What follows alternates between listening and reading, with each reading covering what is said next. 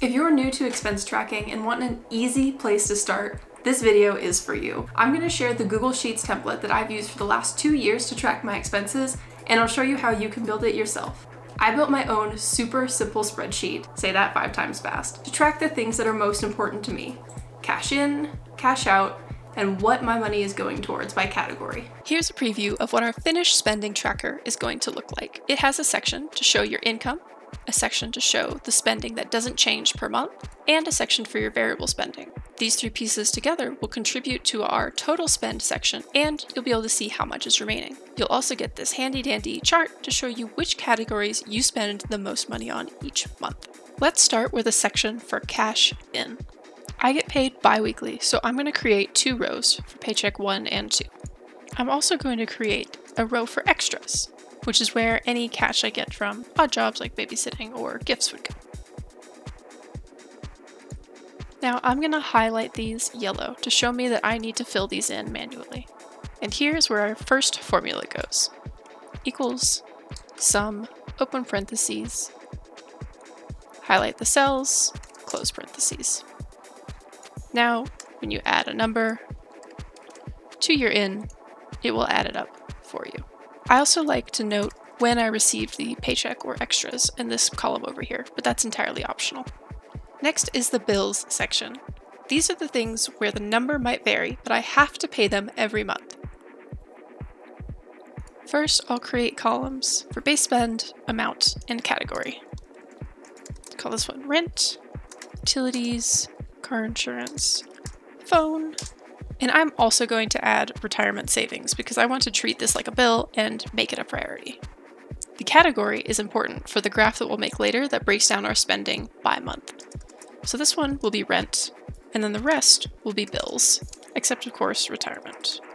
And I will fill in the yellow, which means I need to manually fill that in later. I'm adding these outlines because I think it makes the whole thing look a whole lot prettier, but of course that's also optional. I'm also going to add a cell here for total base spend, just like our total in. Just like the total in, total base, we'll calculate with equals, sum, open parentheses, highlight the cells, close parentheses. Now that we've logged our income and base spend, let's talk about variable spend. Here, I'm going to make a column for date, a column for item, the amount, and the category. Keeping category in the same column is going to help us when we build our chart later. Now here, let's say on the first, I went to fill up the car with gas, and I'll say I spent $30 because gas is expensive now. And in this category, I'm going to say it's the car category. And we carry on like that throughout the month. So I'm going to fill in a few examples. Okay, so let's say in the beginning of the month, I spent money in the categories of car, grocery, and cat.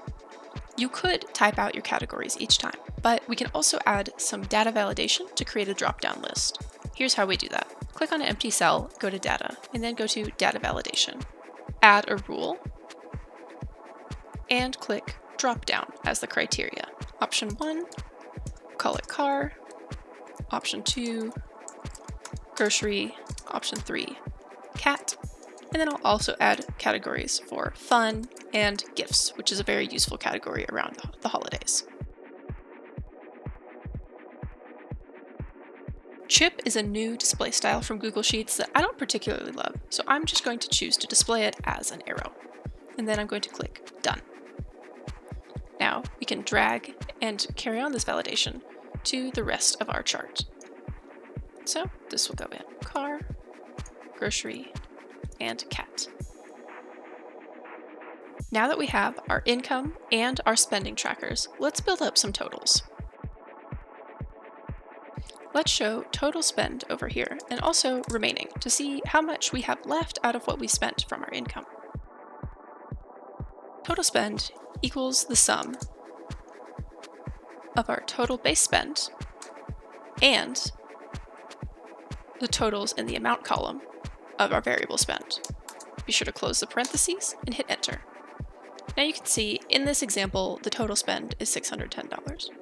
So how much would you have at the end of the month based on this income and this total spend? That's even easier. Equals total in minus the cell with your total spend and hit enter. This shows that of these examples, there are $490 remaining. Let's see how each category stacks up with a chart. To do that, click Insert and Chart. Next, let's make sure that it is a pie chart. For the label, let's select the column with our category labels. For this case, it's column F.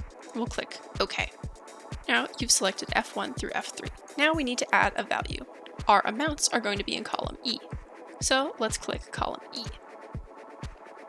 Now we have a very crazy pie chart with bills showing up 3 times. To fix that, make sure your labels are aggregate. This will combine all of the same category name. So you can see bills are 49.2% of this chart right now. But wait, what if you don't want to hover over it to see that 300 is the value of bills?